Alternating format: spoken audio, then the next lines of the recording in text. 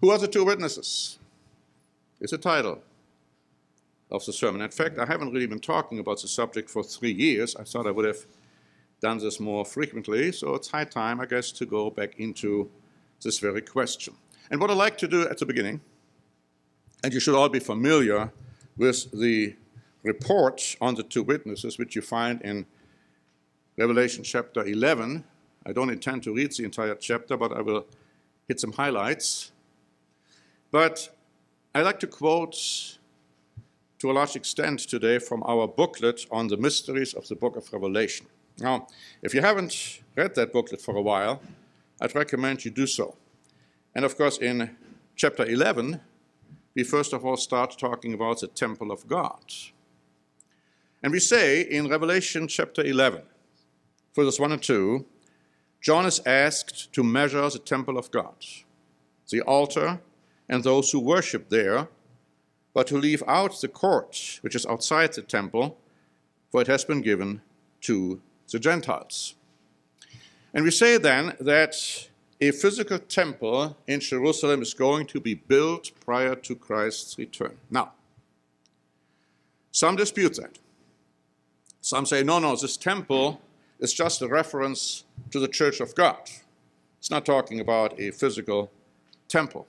And then they try to spiritualize everything away, which is written in the book of Revelation. They even go so far as to say that the heavenly Jerusalem, which is coming down from heaven to the new earth, that's just a spiritual description of the church.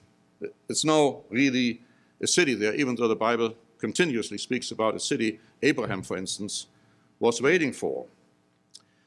When he talks about the fact that John is asked to measure the temple of God, the word for measure is without any exception, when it refers to some kind of a building, applied to a very literal measuring. You read about here measuring the temple. You read about measuring the city. You read about measuring the wall. You read about measuring Jerusalem. These are all very real pieces of conduct and courses of conduct to measure something which is physical. It could also be spiritual when it comes to the New Jerusalem, because that's also going to be measured. But it's something there. It's not talking about symbolically about the church, at least not only. So this is already a hint to understand that we are talking about a real temple, which is going to be measured. We say in our booklet, when Christ was asked by the disciples what would be the sign of his coming and of the end of the age, he referred to the great tribulation and at the same time the abomination of desolation, spoken of by Daniel the prophet, standing in the holy place. Mark says, where it ought not. In Luke 21, in the parallel account, Christ is quoted as saying, but when you see Jerusalem surrounded by armies, you know that its desolation is near. From these passages, we see that the abomination of desolation refers to foreign armies that will make Jerusalem a desolate place, but more is involved because Christ talks about the prophecies of Daniel. And when it comes to Daniel, we read in Daniel chapter 11 that a king of the north shall muster forces, and they shall defile the sanctuary fortress, and then they shall take away the daily sacrifices.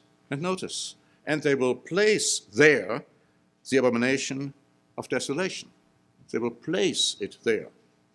Daniel 11 verse 31 tells us that. And Daniel 12 and verse 11 goes on to say, and from the time that the daily sacrifice is taken away and the abomination of desolation is set up.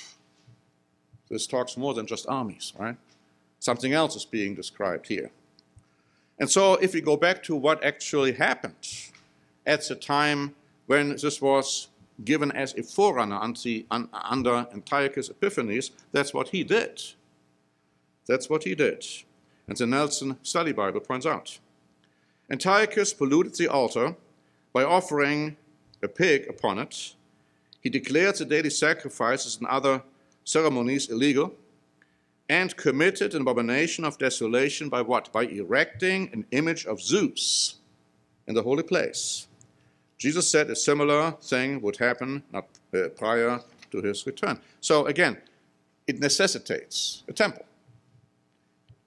Of course, there's more as to why we are saying this, because, yes, it's true. The temple of God can refer to the New Testament church, but not in this context, at least not completely and totally, insofar as the measurement of the city is concerned in Revelation 11. Because we also read that it's not given to the Gentiles, because the Gentiles will tread the holy city underfoot for 3.5 years. And the court, which is outside the temple, will be given to those Gentiles. Now, this talks about the fact that the times of the Gentiles will be fulfilled. When all of that is said and done, they will tread the holy city underfoot, it says in Luke, until the times of the Gentiles are fulfilled. So apparently, with the end of the 3.5 years, the times of the Gentiles will be fulfilled. Now, if you, again, very closely look at Revelation 11, verses 1 and 2, a distinction is made between the temple and those who worship there. So if the church is a temple, that distinction makes no sense. And that's why many feel it couldn't be just talking about a spiritual temple, because it's talking about more than that. Of course, the most prominent and important scripture, and there are many actually, but the one I like to quickly talk about is what is talked about in 2 Thessalonians chapter 2, because there we read that a man of sin is going to stand in the temple of God, saying that he is God, and he will deceive the many. Now, some have said, oh yeah, this is going to be a leader in God's church, and he is going to stand up, and he is going to be the man of sin, and then he is going to be in the church of God. Well, first of all, that wouldn't have such a tremendous impact on the world as this passage in 2 Thessalonians is referring to. And then when Mr. Armstrong died and Mr. Descartes came to power, some said, oh yeah, well, he is that man of sin, he is going to be in the temple of God, claiming to be God. Now, first of all, he never claimed to be God. Secondly, he didn't perform any miracles, so it wasn't him. It's very difficult to get that picture in your mind that a person in the church of God would then rise, claiming to be God in that temple, and they will all follow him.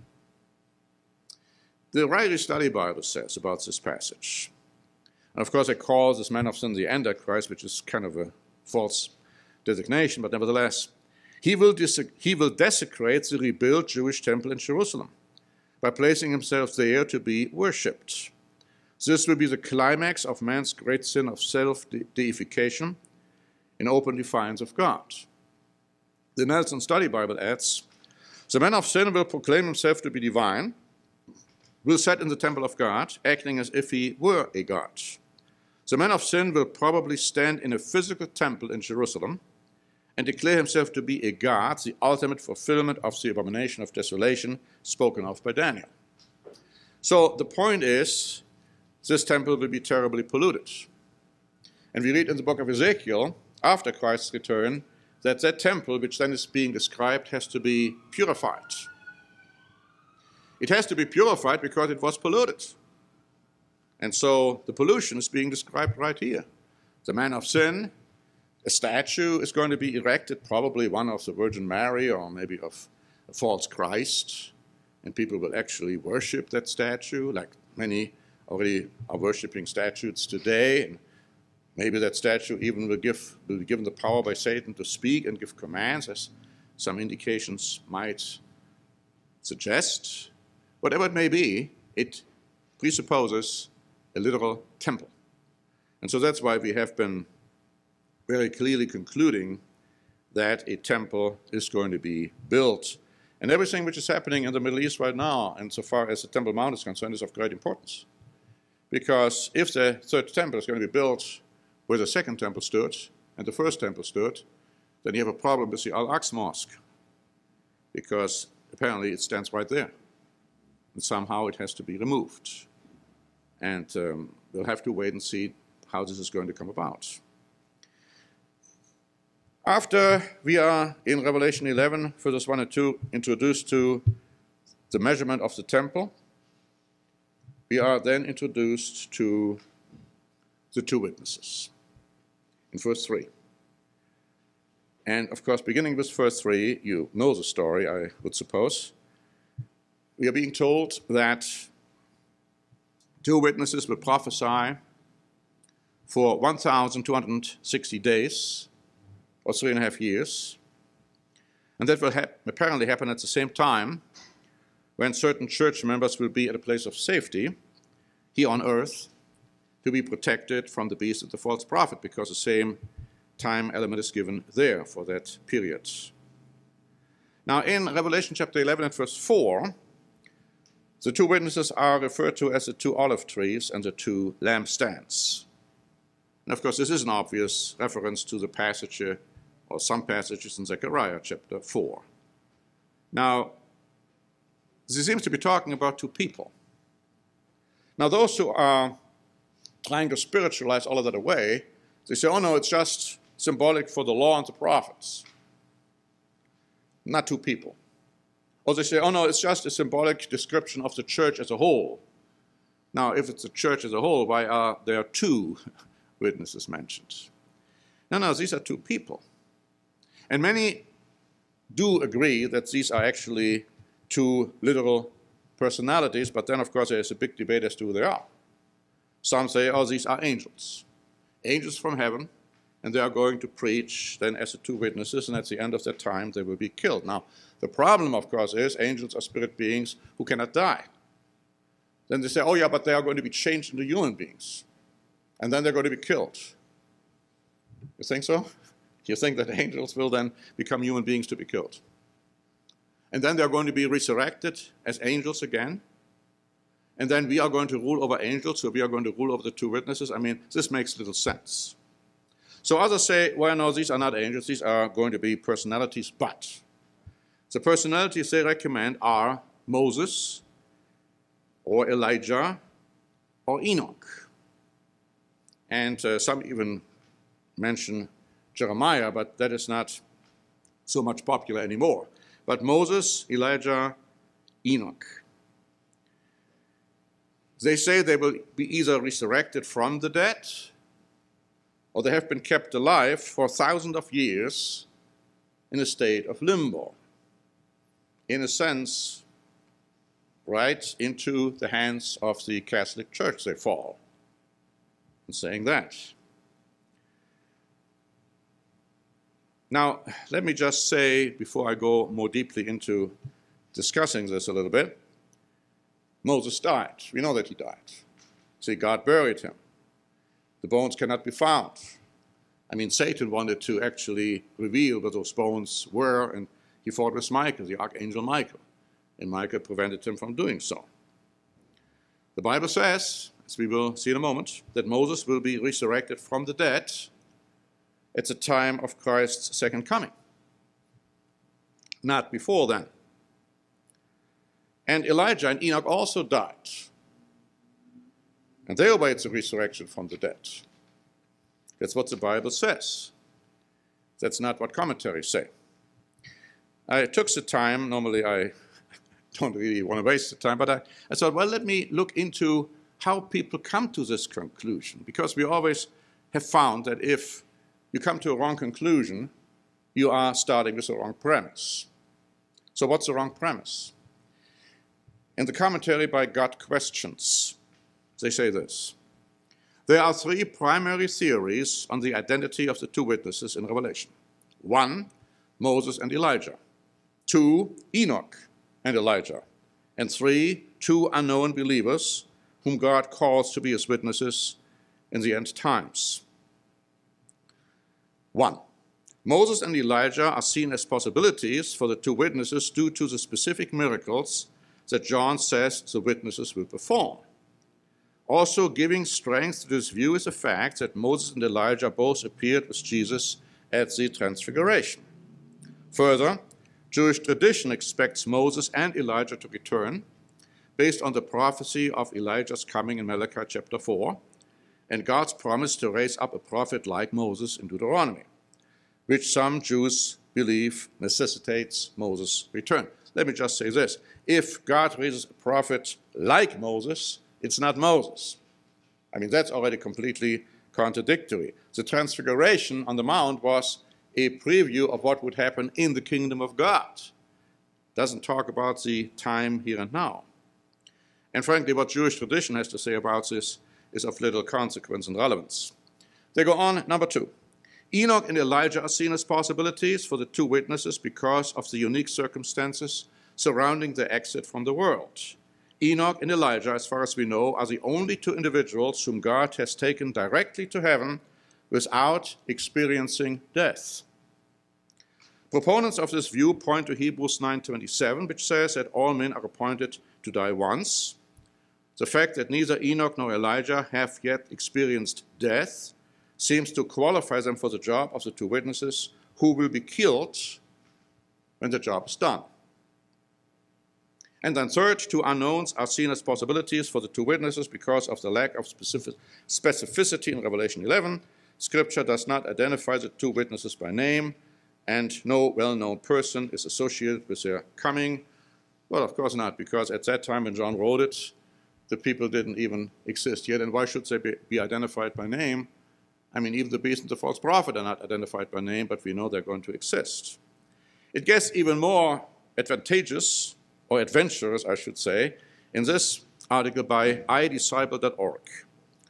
The possible weakness of one, the first explanation, is that Moses has already died once, and therefore could not be one of the two witnesses who die, which would make Moses a contradiction of Hebrews 9, verse 27. But proponents of one will argue that all of the people who were miraculously resurrected in the Bible, for instance Lazarus, later died again. And so Hebrews 9:27 is viewed then as a general rule, not a universal principle. Somebody comes to you with that kind of an argument, what would your response be? And then they go on to say there are no clear weaknesses to number 2, in other words, Elijah and Enoch, as it solves the die once problem, and it makes sense that if God took two people to heaven without dying, Enoch and Elijah, it was to prepare them for a special purpose, in other words, to die again, or to die. There also is no clear weakness to view number 3, in other words, two people in the end-time church will be the two witnesses. And then before I go into discussing this a little, crosswalk.com writes, many church fathers, now here we go, the Catholic church fathers have taught that. Now that should already ring a bell of alarm. Many church fathers held the view that Enoch and Elijah, having never experienced death, form the identities of the two witnesses. Enoch and Elijah never perished here on earth. Perhaps God will allow them to enter earth as the two witnesses and experience death at the hands of the beast, showing that no man can escape a physical death. So that's the argument. Well, of course, they're all wrong. Why are they wrong? They are wrong because the Bible says that Enoch did die. I mean, he did experience death. He was transferred from one place of the earth to another place on the earth. To escape death, it says, talking about the second death, talking perhaps about the death at that moment, to be protected from violence. But he did die. How do we know that? Hebrews chapter 11. Let's turn to that passage. Hebrews 11 and verse 5. So the idea like that never experienced death is just blatantly wrong. Hebrews 11 and verse 5. By faith, Enoch was transferred to that he didn't see death, talking about the second death, talking about potentially physical death at that time, and wasn't found, but of course not where he was, because God had translated him. For before his translation, he had this testimony that he pleased God. But is that the end of the story? No, because it goes on in verse 13, these all died in faith. All those who are being listed here, including Enoch, died in faith, not having received the promises, but having seen them afar off, were assured of them, embraced them, and confessed that they were strangers and pilgrims on the earth. So they died. So Enoch died. Now Elijah also died because the Bible says that he didn't go to heaven. Now, we read that he was transferred to heaven, right, in a tempest, in wind and storm, but it wasn't the third heaven where God is. Because otherwise, John 3 and verse 13, would Jesus Christ make a liar? If Elijah went to heaven, the heaven where God is, then Jesus Christ didn't tell us the truth. Because he says in John chapter 3 and in verse 13 that no one has ascended to heaven. That includes Enoch, that includes Elijah. No one ascended to heaven but he who came down from heaven, and that is the Son of Man. Jesus Christ, the only one. So therefore, they did die, they didn't go to heaven. And we also read that Moses is waiting for the resurrection of the dead to eternal life, not a physical existence. You know, he was Christ's. We read, and you might want to look at this later. Well, I'm going to read in a moment. He had God's Holy Spirit. He was a true Christian. We read that as a true Christian, you will be resurrected to immortal life when Christ returns. 1 Corinthians chapter 15 tells you that. What they're talking about is people like Lazarus. They say, oh yeah, but he died, but he was resurrected again. You see, Lazarus was not a converted Christian yet. He didn't have the Holy Spirit. Nobody in the Bible was ever resurrected as a true Christian when he died as a true Christian before Christ returned. Nobody, except of course for Christ himself. So this is not a valid argument. And in Isaiah chapter 63 and verse 11, you read very clearly that Moses had God's Holy Spirit. Let me read it to you from the Authorized Version, Isaiah 63 verse 11. Then he, God, remembered the days of old, Moses and his people. Where is he that put his Holy Spirit within him? Very clearly, Moses had the Holy Spirit. Now think in terms of the consequences otherwise. I mean, here we have people who have made it. Whether it's Moses, Elijah, Enoch. They are going to be resurrected to a physical existence, even though they had made it. With a chance to fail, because every time you have a human being, you can fail. You think that God would actually take that kind of a risk, in quotes? I mean, here is Moses, he is falling asleep, Enoch falling asleep, Elijah falling asleep, convinced that within the next second of their consciousness, they're going to be in the kingdom of God. So they are being awakened as physical beings. They say, what's this? What happens? Now they had no memory, no thinking. They didn't know what was happening. So now, first of all, God would have to explain to them what he expects of them. It is just a ridiculous, stupid comment and concept and idea. But this is what most commentaries will tell you. Elijah, Enoch, Moses. These are the three huge, big candidates. Now, Unger's Bible Handbook points out, although the two witnesses are commonly identified as Moses and Enoch, or Moses and Elijah, such identifications are scarcely tenable. These witnesses are evidently two members of the latter-day remnant, and that's the most logical explanation. After they die, we read, they will be resurrected, but not as physical beings. They will be resurrected and ascend to heaven in a cloud. It happens at the end of the second woe, the beginning of the third and final woe, which is when the seventh angel blows the trumpet. In other words, it will take place when the resurrection of the saints of God will take place. And then they will meet Christ in a cloud when he returns. That's exactly the picture we have insofar as the two witnesses are concerned. We say in our booklet that although the powers described remind us of acts performed by Moses and Elijah, it is not necessary to assume that John expected them to return literally, and we're quoting here by this comment by the Broadman Bible Commentary. You know, Christ said about John the Baptist that he was Elijah. But at the same time, it was also clear that he came with the power and the spirit of Elijah, with the same kind of power. When it says in the book of Malachi that God will send Elijah, it's not talking about the Elijah who died. It's talking about somebody who will come with the power and the spirit of Elijah to bring about what is being proclaimed. People, of course, don't seem to understand that, and they take it little. And of course, if it take you little, you have a problem, because, you know, John the Baptist himself even said, "I'm not Elijah." So he didn't know that he was Elijah? No, he didn't believe it because he wasn't. But he came with the power and the spirit of Elijah. In a Q&A, we pointed out that there are so many who claim today that there are the two witnesses. It says one is claiming that he and his wife are the two witnesses. Problem is, they are called prophets in Revelation chapter 11.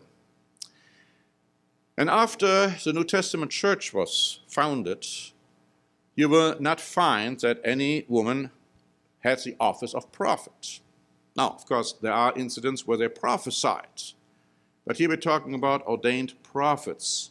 And unless God changes all of that when it comes to the two witnesses, there is no indication in the Bible that a woman will have the office of prophet in the New Testament church up until the time of Christ's return. So that's problem number one for those who claim that the couple, wife and husband together, are going to be the two witnesses. Now, there's one situation I was told that somebody said, "My dad and I are the two witnesses."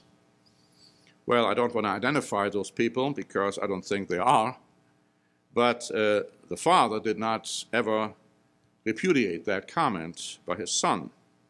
There's another one in another organization who's saying, "Well, I am not the two witnesses, but I am training the two witnesses under me so that they can fulfill their job." Well, you be the judge of that one. But having said that, it's very likely, and I will talk about that some more, that the two witnesses won't act alone, that they will be supported, accompanied by others, because this was always the case. You look at Elijah, you look at Elisha, they had supporters. They are called the sons of the prophets. They were with them. Think of John the Baptist. He had disciples following him. Some of them then later followed Jesus Christ. Christ himself had apostles, apostles too, but he had disciples, male and female, who followed him. And so, we'll talk about that in a moment, but there's nothing to be said about the possibility that the two witnesses wouldn't be followed, supported, accompanied by others in their job. In Revelation chapter 11 and verse 3 it says, "I will give power to my two witnesses, and they will prophesy 1,260 days, clothed in sackcloth." So what this means is they will be given power and authority from God, or the ability from God to do what they need to do throughout these 3.5 years. It's the same time frame of the Great Tribulation. And then we read in chapter 11, verse 5, "If anyone wants to harm them, fire proceeds from their mouth and devours their enemies. If anyone wants to harm them, he must be killed in this manner." Now, that could be easily misunderstood. This passage doesn't tell us whether the two witnesses will directly cause the death of their enemies, or whether, which is much more likely, God will supernaturally intervene and use them as quote-unquote vehicles or quote-unquote instruments to bring about the results. Think about that. And here are people who are trying to kill the two witnesses, and God will intervene and stop it. See, they're not going to act on their own volition, saying, "Oh, well, I feel like I should now call fire from heaven to devour them," because, remember the two disciples asking Christ whether they should ask for power coming down, or fire coming down from heaven? And Christ says, "You don't know what spirit you're of." So we have to look at and see it in context. In Revelation 11, verse 6, it says, "These have power to shut heaven, so that no rain falls in the days of their prophecy, and they have power over waters, to turn them to blood, and to strike the earth with all plagues, as often as they desire. Now, of course, this reminds us of the plagues of Egypt, of course, including the last one, where the firstborn of all people and animals was killed. But you see, Moses pronounced the plagues, but it was still God, not Moses, who carried them out. So again, God will use those two witnesses without any doubt to make those pronunciations, but it's still going to be God who is carrying them out if it was necessary to do so. We're not talking about people here who are so full of power and of this will to create harm and evil that they're just at a whim creating those consequences. No, they are very humble people, and God will use them for that very purposes. Now, we assume that these men are alive today. We assume that because, as we also assume, when I say we, maybe I should say I assume that. And I also assume that the beast and the false prophet are alive today. Because if they are not alive today, we're talking about what, 30 years, 35 years, 40 years from now? Hard for me to fashion that and to fathom that. God will inspire them to say the things they need to say through His Spirit. And it's important that we understand how God's Spirit is defined, amongst other things. We just, in the sermonette or the first split sermon by Keelan Mitchell, we found out about the fruit of the Holy Spirit, and one of which is meekness. Here's another interesting description of what the Holy Spirit is. Revelation 19 and verse 10. It says, "And I fell at the feet to worship him." He's talking about an angel here. "But he said to me, 'See that you do not do that. I am your fellow servant and of your brethren who have the testimony of Jesus. Worship God, for the testimony of Jesus is a spirit of prophecy.'" And also in John chapter 16, Christ is making a promise to his disciples, his true disciples. John 16 and verse 13.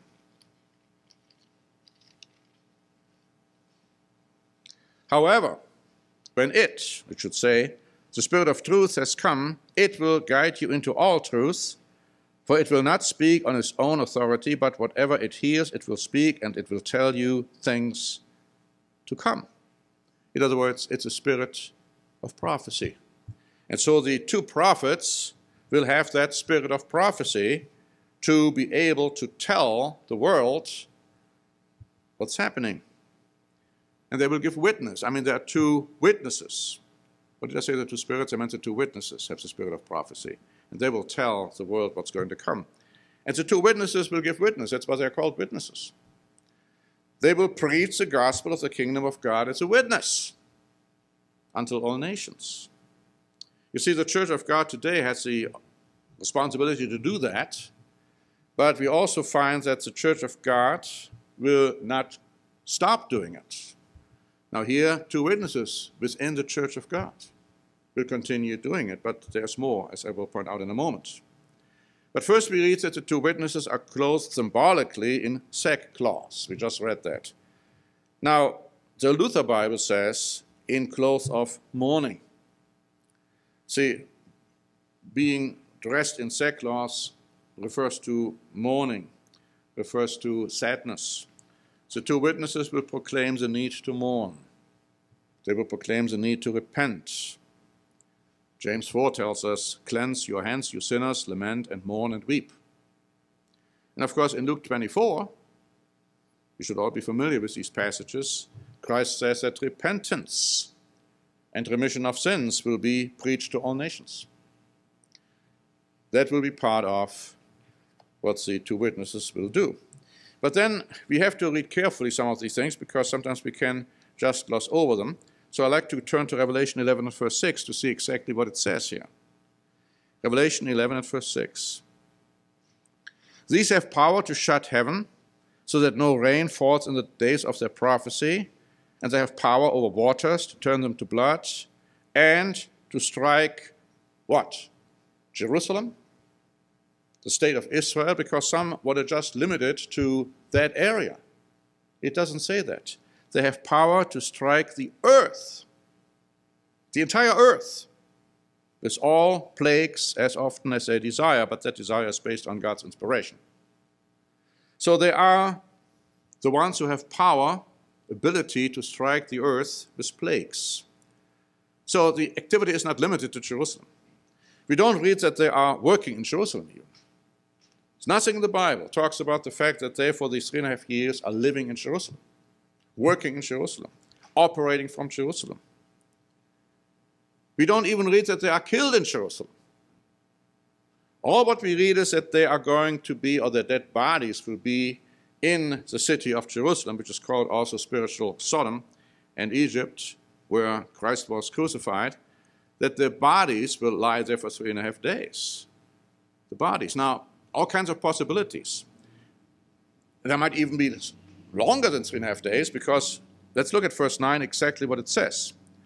Then those from the peoples, tribes, tongues, and nations will see their dead bodies 3.5 days. They will see them. Maybe they were dead longer than that.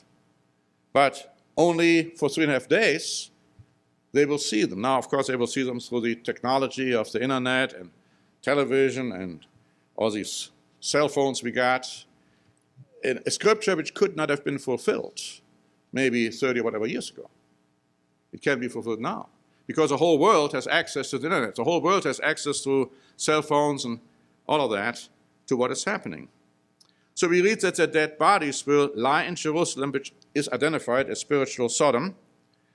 And we read that the nations will see them lying there for 3.5 days, and that they won't allow their dead bodies to be buried. And they will be extremely happy, because they see, oh, well, the beast, maybe the false prophet too, as I will mention in a moment, they were involved in killing them, and so they were the great masters over them, and so they are now on the court, the place there in Jerusalem.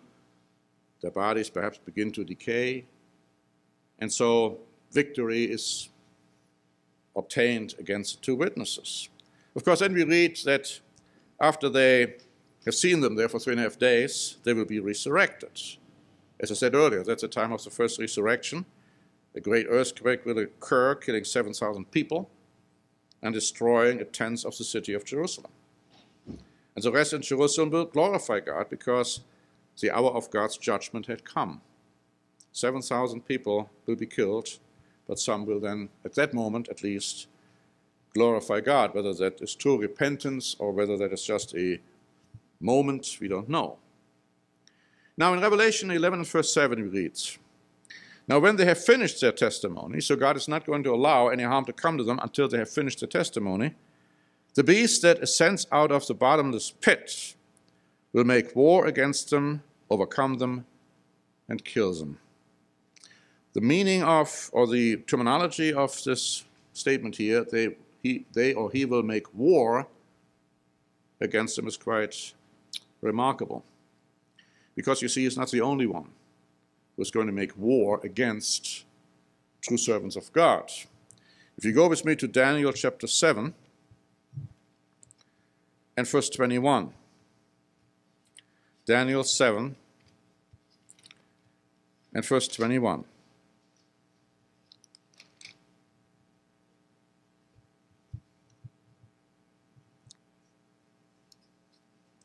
And I was watching, and the same horn, that's a little horn, that's the, as we understand it, the Catholic Church, which has been responsible for all these decades, centuries of persecuting God's people in one way or another. And they will do it again. And let's make no mistake, I mean, I know that people are questioning what we are saying about the 10 revivals of the Roman Empire, and the fact that the last 7 revivals are a combination between state and church. And that the last revival is happening right now in Europe. And that there are going to be 10 nations or groups of nations under the beast, in combination with the false prophets, who will then come to power, and they will persecute the saints. Some people don't believe that anymore. They've come up with all kinds of ideas as to what Babylon supposedly means. All ridiculous ideas, because you look at history, you look at the records, you look at what happened, you look at how the Bible defines it. But here in chapter 7 and verse 21 we read, "And I was watching, and the same horn was making war," see, same terminology, "against the saints, and prevailing against them until the Ancient of Days came, and a judgment was made in favor of the saints of the Most High, and the time came for the saints to possess the kingdom." So it appears that's not only the beast who is going to make war, but also the false prophets, the Catholic Church, seems to be involved in one way or another, which makes sense because you see the beast and the false prophet working together hand in hand. So it appears like the false prophet will also be responsible for the death of the two witnesses, which is no surprise because he proclaimed to be God, standing in the temple of God. And the two witnesses are saying, "No, you're not God. And you have polluted the temple of God. And don't worship this statute called the abomination of desolation. Don't worship the guy." So obviously, the false prophet is not going to be happy to hear what the two witnesses have to say. Now, all of this implies that the two witnesses will not act alone, but others will act with them. The two witnesses might be martyred, or they will be martyred, of course, but they might be married. Nothing speaks against that. And their wives might be with them, as the early apostles had their wives accompany them on their travels. And other church members might be with them as well. Think of Elijah, think of Elisha, John the Baptist, Jesus. Others had many who followed and worked with them. Christ told the church, that's important in this context now, that they will not have finished preaching in all the cities of Israel even before Christ comes back. So there is still a role going beyond just the two witnesses, the two personalities of the two witnesses. So that's why it's highly likely that they will be accompanied by Christians, and then the beast and the false prophet will make war, not just against the two witnesses, but also those who are accompanying them. Now, the two witnesses might be supported by those of Laodicea.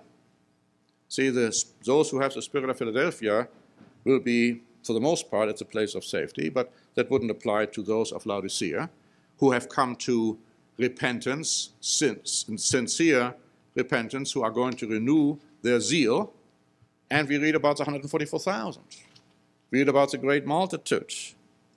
See, in other words, they come to repentance too. They will be sealed so that they are not going to be destroyed by the plagues which God will pour out on them, on the world. We don't know exactly how far beyond or before the 1 year, before the day of the Lord starts, they have come to repentance. Obviously, after the Philadelphia group went to the place of safety. But you see, they can be supported by them as well. Probably will be. I cannot see how the two witnesses will be completely on their own, and here you have the 144,000 and the great multitude, and they are on their own. No, there got to be a combination. And quite frankly, there is a strong possibility that the Philadelphia remnant, being at the place of safety, will have some kind of a communication with the two witnesses and the great multitude and the 144,000. And it's also possible, very possible, that not everyone who has God's spirit of Philadelphia will go to the place of safety, because God has something else for them in mind, and he wants to see them helping the two witnesses, because the two witnesses obviously also have the spirit of Philadelphia. They're not going to be at the place of safety. So the bottom line is they're all going to be still doing the work. Because you see, the preaching of the gospel of the kingdom of God will never end. It won't end. I realize it talks about there's a famine coming, a famine for the word, but it doesn't mean that the church won't preach it, don't preach the truth. What it means is that the people will not recognize it, at least not for a while. So remember that the true disciples of Christ will not even have come to all the cities of Israel when Christ returns. And Christ says, "Blessed is the one who is doing the work when I come. Who are the two witnesses? They will be ordained prophets and apostles. They will give a last warning message to prepare for the return of Christ and the establishment of the kingdom of God here on earth. They will proclaim the need for repentance and change. And only the elect will recognize them as to what they really will be: true, godly, ordained, righteous servants of Christ. Now I have come now to the end of my sermon. But before I close, I know you are very curious to find out whether we think we know who the two witnesses are, what their names are. And so, the names of the two witnesses are: